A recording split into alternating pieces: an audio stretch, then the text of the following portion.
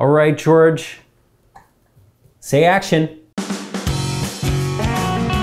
Hi Bowl Bakers, it's Saturday morning and Kevin and I had a hankering for some pancakes. We're in our jammies, we've got baby George over in the corner and we thought we would just do a quick video showing you some incredible light and fluffy pancakes. Here's the deal, I'm running low on flour. We are 6 weeks into quarantine. I know you guys have little to no flour out there, so I'm going to show you how you can make incredible pancakes with just a few ingredients, and we're going to make them with oats. Super simple, and we're just going to make them right now. So Kevin is behind the camera. We all good, Kevin? We're ready to go. Gem, am I starting to look like Will Ferrell from Elf a little bit? A little bit. Buddy the Elf? You got a whole curly thing going on. Kevin thought for a hot second that he was going to cut his own hair, and I advised him against that. Yeah, so this recipe, as always, is on my website. But what we're going to do is, like I said, the main ingredient is oats. No flour at all in this. So I'm going to put my oats into a little jug like this. The reason I'm putting it into a jug is because we're going to actually blend it up. What you want to do is blend it until you get something that resembles kind of flour, like maybe even coarse flour. If you have oat flour, you can absolutely use that. It's really easy to do this. I'm going to use a hand blender. Now at home, not everybody has one of these. You can use a food processor, or you can use, a blender that you would use to make smoothies and things like that. So put your hand over this, because all you want to do is just grind up those oats. Really simple. You don't have to go out and buy an expensive bag of oat flour. Lots of people have oats. I know that oats are still in the supermarkets, easily found. See, this just takes seconds. Look at this. Kevin, are you watching this? It's looking good, Gem. Now, let me tell you something about the oats. Look at that. See that? Not super fine, but like nicely ground, right? Just took a few seconds. Gem, question for you. Oh, look at that. There we go. This is the real deal. Can you use any kind of oats? I use rolled oats. You can use quick cooking oats, rolled oats. You can't use steel cut oats because they take a long time to cook and they're really hard. So any kind of oat that you can blend up. Into this, we're going to add in a little bit of baking powder. I'm glad to hear that baking powder is still available out there. Gem, baking powder or baking soda? Baking powder, Kevin. And why not baking soda? Because I didn't say baking soda, I said baking powder. Let that be a lesson to you all. Do what I say and you'll have success. A little bit of salt, in you go. Just give those a little mix. Do this in a tall kind of a jug or a container, just because the oats can have a tendency to fly out. Now, come here to me, Kevin. Yes. Bananas. These are one of the main ingredients of these pancakes. Here I have some nice, perfectly browned bananas. 2 bananas. You're looking for around a cup of mashed banana, and I have all this on the website. So those are looking good. Let me just take off those knobbly bits on the end. All right, Gem, let's see those bananas. Push them forward here. Okay. Those look nice and squishy there. And so now what you want to do is, with a fork, just mash them up. Mash them up really well. I have a little bit of an obsession with mashing bananas, like for banana bread and things like that, and for recipes. I just like to get it really fine. Gem, is that the perfectionist nature in you? No, I'm not a perfectionist. I would never consider myself a perfectionist. Quite the opposite. I think that's why I do the style of food that I do, because I'm just not a perfectionist. It's why I didn't have a very long career in fine dining, because I just wasn't my cup of tea. I like it a little bit more rustic. I like it a little bit more realistic. Not too much washing up with this recipe, Kevin. Good, because I have to do the wash up, right? Well, the person who makes the breakfast doesn't do the wash up, that's for sure. Right. That's right. Can't wait till George can do the wash up. No, George isn't going to have to do the wash up. Okay, come back to me, Kevin. 2 bananas, nice and mashed. Into here, I'm going to add in a little bit of vanilla extract. Now, this is a luxury if you have it. I do. Rachel Fagan sent me this from Hawaii, homemade extract. If you don't have it, don't worry about it, leave it out, but honestly, it does make a big difference. So if you want to add a little splash in there, it does make a big difference. And you can learn how to make your own. Yes, because we've got a video for that. Into this, I'm going to add in my eggs. And you probably noticed that this footage looks a little bit different, a little bit more rustic because we've set up 2 iPhones and that's what we're shooting on today. A little bit just kind of spur of the moment, right, Gem? Yeah.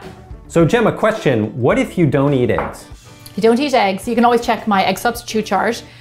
You can replace them with a flax egg or a chia egg. Banana is also an egg substitute. So you can bump up the banana a little bit and leave out the eggs altogether. So I'm just gonna whisk those in. Did I add everything in, Kevin? I feel like I might have. No, that's everything. So I actually, you know what I want to mention? When I first started making these pancakes, I thought that because they were flourless, that they were kind of like healthy pancakes. And I was like, oh, I don't know about that because I like regular pancakes. We did a big shoot here one day and we shot a whole pile of pancakes. These, hands down, were everybody's favorite. They were my favorite. They were everybody's favorite.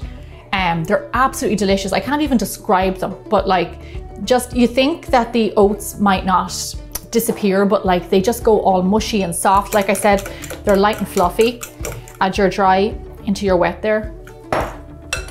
And it just makes for really lovely pancakes. And a few ingredients, you see that, Kevin? So just give it a bit of a mix with your fork. Okay, here, Kevin, would you do me a favor? Pop that into the microwave. Yep, you got it. That's our last ingredient, some melted butter. All right, Gem, for how long here? 20 seconds. Okay. Seeing me do this live here. So while we're waiting. While we're waiting, do you know what you do? Come over here to me. Yeah. Stick on your pan. So I have a nice big non-stick pan, medium low. So let me tell you something. You can't put pancakes in too hot of a pan. You'll get burnt on the outside and raw in the middle. So do a medium low, and here's what I do. While your pancake batter is not even finished yet, stick on your pan and let it just heat up like the appropriate amount. Let it get nice and warm. And usually what you want to do is don't go in and change the temperature. And when you're cooking the pancakes, just like get it set up to begin with at the right temperature and then go from there. Awesome, I think the butter. Yeah, I'll have the butter now, please, Kevin. Melted. Do you like my pants? But here's the butter can. Does that mean that explosion in the microwave? I think I'll be cleaning the microwave shortly. Okay, you ready? Your last ingredient, butter. Fold that in there. Gem, this is a really easy recipe. Yeah, super easy. Just a handful of ingredients. Yeah, but these are covered staples. Is there a replacement for oats? Probably the question I'm going to get asked. I don't know, I don't think so. You know, like if you want a different pancake batter, then check out my website for like regular pancakes if you're lucky enough to have flour. But I'm hoping that a lot of people right now have oats. Come on over here to me now, Kevin. Gem, real quick, is there a replacement for the bananas? If people want to make different flavors. That's a good question. Well, so what you want to do is replace it with something that's kind of bulky. So like an applesauce, like a fruit puree, like applesauce, or even pumpkin puree, something like that. Pumpkin puree, that'll work well. So I do a pretty big scoop, so it's half a scoop of pancake, half a cup of scoop of pancake batter. These are filling pancakes. It makes around, depends on how big you scoop them, but it'll make around like 4 to 5 pancakes. You make it 6 if you stretch it. So half a cup of batter. There we go, put that over there. I'm just gonna cook off 2 at a time. So just like any regular pancakes, we're going to wait for some kind of, not as many bubbles appear on top, but it kind of starts to, you can tell it's cooked around the edges, and then we're going to flip them. So you're talking around 3 minutes or so on this side. And then we flip them over, a little bit less on the other side, and then we're done. So these won't take long, and this is perfect timing because baby George fell asleep in the corner. He is no help at all, and he might not be getting any pancakes. No, he can't have pancakes, he's only 2 months. Kevin, we should do more episodes in our jammies and a little bit more relaxed, like this. And Waffles licking the baby. Don't lick the baby. So you see over here, Kevin, some bubbles have formed on top, just a little few. So I know these are very strange times. Our film crew can't be in our house. That's why Kevin and I are doing this. But we also know that it's a time that a lot of you are baking and making really great things. Our social media is flooded with pictures every day of what you've been creating. And I love the fact that you are baking with me and trying all our different recipes. And it's really fantastic to see that during this unpredictable unusual time that you're still finding joy in baking. So that's awesome, and it brings me a lot of joy. Come here to me, Kevin. I think I'm going to flip these. See the little bubbles on top? Now this is a good time to flip them. Boop. Oh, look at that. Another one for the win, Kevin. Let's see if we can do that again. Let's do it. Oh no. Okay, right. We'll go again. Almost. Boop. Yeah. But how many pancakes does it make? Like I said, it makes around 4 to 5 pancakes. Depends on how big you do them. I was pretty generous. Because the thing about it is, how often do I get to eat pancakes? So if I'm going to do it, I'm going to do it upright. All right, Kevin? You've got it. Yep. That's how we do. Oh no, George's awake. 2 minutes on this side. I can feed it nice and fluffy. I'm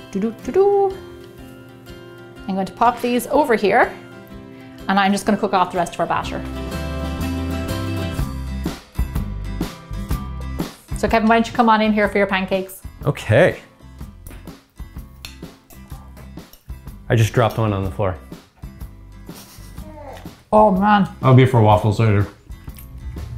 Yeah, man. They're really light for like pancakes that are made with oats. They're surprisingly light. They're absolutely delicious. What do you think? These are so good.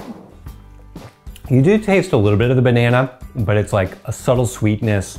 You really don't even need that much syrup, even though No, we gotta go for the syrup. but go with the butter. But, you know, I almost prefer butter than syrup. Absolutely. Jem, this is awesome. I'm really glad we just did this for fun. Yeah, I hope you guys enjoyed it too. I enjoyed having you in our kitchen for a family Saturday breakfast. Yeah, let us know if you want us to see more of these types of videos. Make sure to subscribe, like, share, do all those awesome things, and we'll see you back here really soon for more bigger, bolder baking.